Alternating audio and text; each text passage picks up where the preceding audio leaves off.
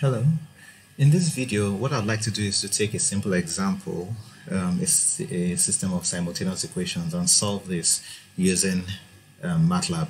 Now, what I'm going to do really is meant to be just an introduction to Matlab, and so this is just for practice purpose. This is actually this first method I'm going to use is definitely not the way you're going to solve any system of equations really, but I want to solve this using Cramer's rule. So once you have a system of simultaneous equations, it makes a lot of sense to write it in matrix form. And once it's in matrix form, Matlab should come to mind really. So it's in matrix form. Let's go ahead and solve this using Matlab.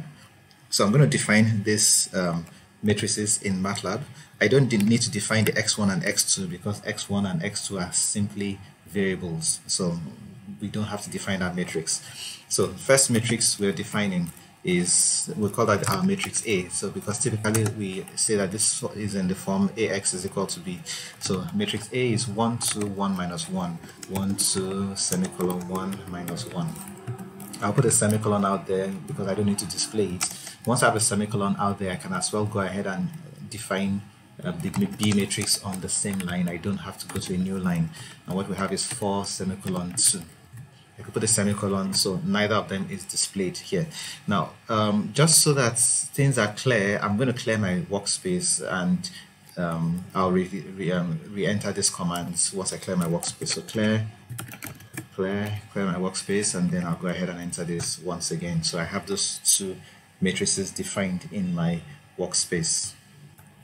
So I have them defined in my workspace. Now, to solve this, if you remember Cramer's rule, okay, let me display my A. So this is my A matrix, and display my B matrix. Now, in Cramer's rule, to find the first solution, the first variable, you take in this column, you replace the first column of your A by your B, you find the determinant of that, and you divide that answer by the determinant of your original A. So if you want, you are looking for the determinant of your modified A, and then you divide it by determinant of A. So that's what we want to do. But then we have not created this matrix modified A. So let me go ahead and create that matrix modified A, and then I'll now come back and run this command. So let's say mod A is equal to, now we have A. Let me say mod A is equal to A. Then mod A is exactly equal to A, but this is not what we want.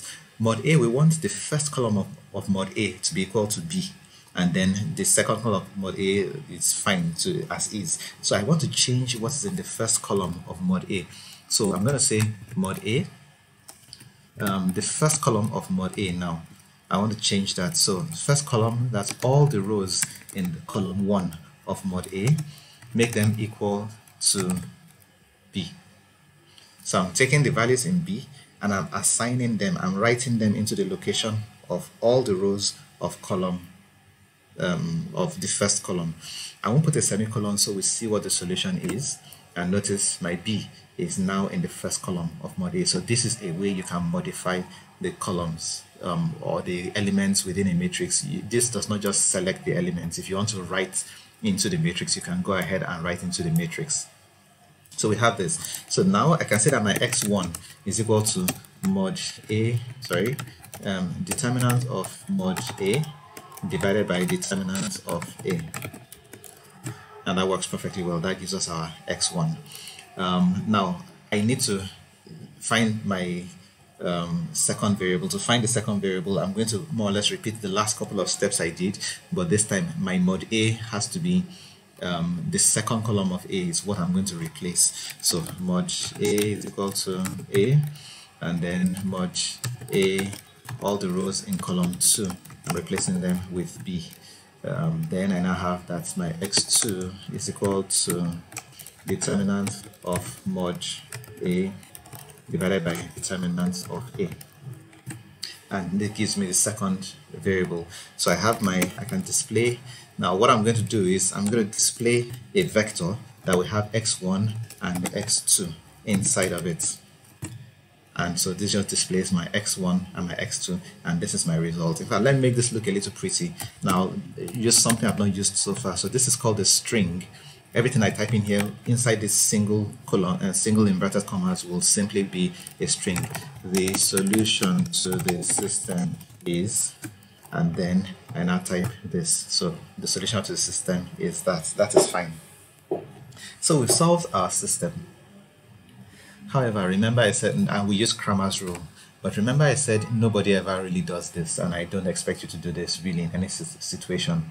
MATLAB has a command that this is probably the only case where you use this command when you're trying to solve simultaneous equations. We have our A, we have our B. Now the inverse of A multiplied by B gives us this same solution we just found. Inverse of A multiplied by B, notice, is exactly the same solution we just found, and that is a way to solve this the system of simultaneous equations.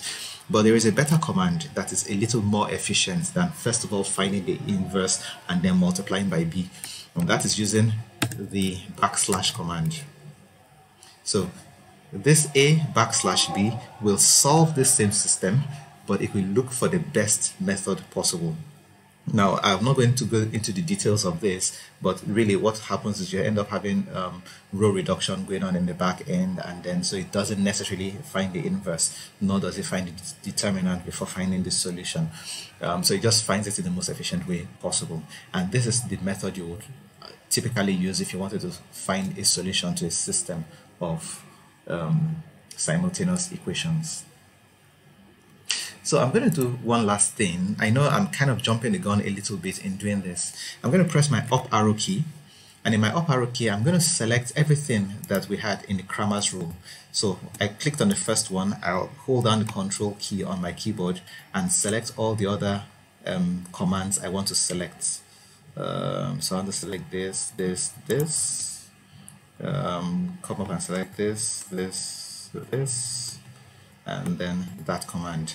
So I haven't selected all of them. I'll right click on any one of them and I'll say create script.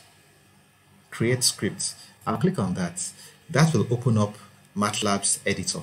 It opens up another window which is MATLAB's editor, and this is the window in which we create MATLAB programs. Now this is actually a MATLAB program. It is just simply a set of commands that we typically can type in the command window. That is what a MATLAB program is. All the commands you can type in a command window, you can save them inside a file and you call it a MATLAB program. This program is called a script, and I'll differentiate between scripts and functions, but for now let me just give this a name. So I'll give it the name Cramer's. Okay, so I've given it the name Cramer's. Now I can close it. And I'm going to do something. I'm going to close and clear my command window and clear my workspace. If I just simply now type the command Cramer's, notice Cramer's is a file inside my current folder. If I just type the command Cramer's, notice what happens at the workspace and what happens at the command window. Enter, and all those commands inside that file now run. And so you see A, B, mod A, and everything is defined within the workspace. And notice that the display that we wrote inside the program actually displays here. So I can double click on this here, come back to this file, and now let me not display anything to the command window apart from what I told you to display, that is these two lines. So these two lines will be displayed to command window, nothing else.